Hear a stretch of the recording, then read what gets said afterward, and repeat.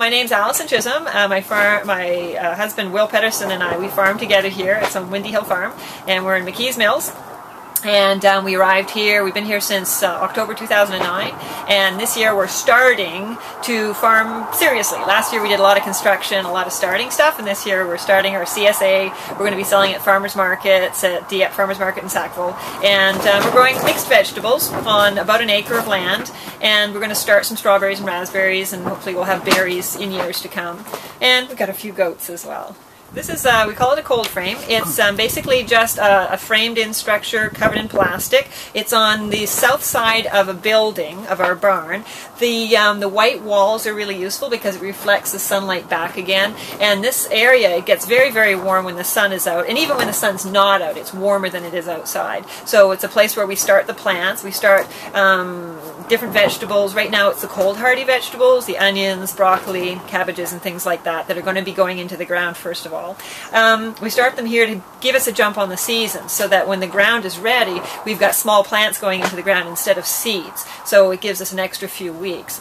And like I say, it's a warm area, so they start in here, and once we fill up this whole area, we're going to have to start taking some stuff out. So we'll harden it off, we'll put it outside on benches, and it'll start to get used to the outdoor temperature before we put it into the ground.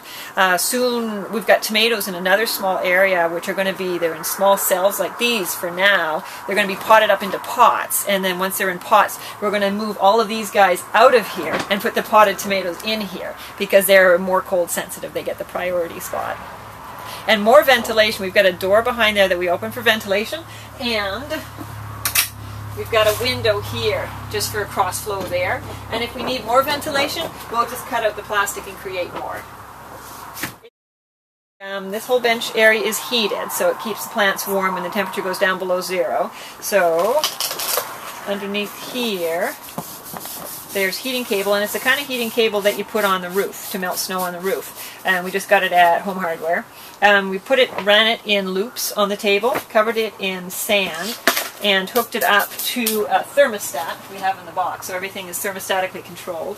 And right now it's all turned off. At night we pull plastic covers over top here, and that just keeps the warmth in, and it keeps things from freezing. And once the things that are most susceptible to freezing get this special place, but as the temperature gets a little bit warmer, we move them out onto this bench, and they can handle a little bit more cold out here, and then we start new stuff on there. So partly it's to, keep things that are vulnerable to the cold from getting too cold, but also to get seeds germinating too, because they need a certain temperature to start germinating.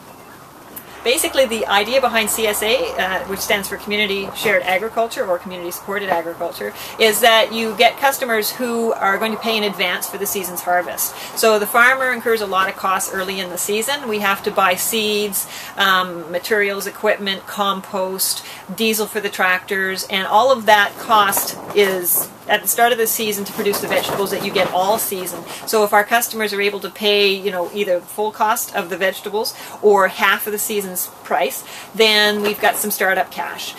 They basically commit to getting vegetables from us. They get them in weekly deliveries, so every week, starting, we're hoping, end of June, early July, we'll put together a box of a variety of vegetables. And in order for that, of course, we have to grow a variety of vegetables. So we have a planting plan that we do up in the winter time that'll ensure that we have a constant supply of varieties. I know people like basic vegetables like carrots and potatoes and onions. Everybody eats those things, but people who sign up for a CSA, they also want to try some new vegetables. So we're growing things like bulb fennel and radicchio and shallots and interesting vegetables that people might not have heard of. When we send them these vegetables, we're going to also send information on how to prepare them. We also, when we send that out, we send out little bits of information on the farm, because when people buy a share in a CSA, they're not just getting their vegetables, but they're connecting to a farm. So they're learning about farming, they're getting to know who's growing their food, they learn how their food is produced, and they get to find out, what goes into the food, but also how the environment is impacted by the food that's produced. So this year we've got about 75 people who've signed up for our CSA, and yeah, we're very excited about it, about getting to know these people better and making sure that they eat well throughout the summer season.